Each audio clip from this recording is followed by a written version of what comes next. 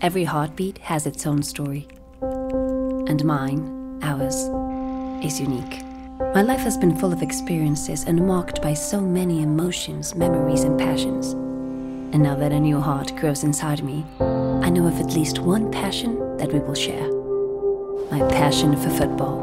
I know, since I'm already passing it on, because even before it's born, it will know that there are a million ways to feel football. How when life gets tough, it can be our rock, getting us back on our feet and encouraging us to do things we've never done before, like the art of teaching us to express ourselves or finding that point where we always feel at home.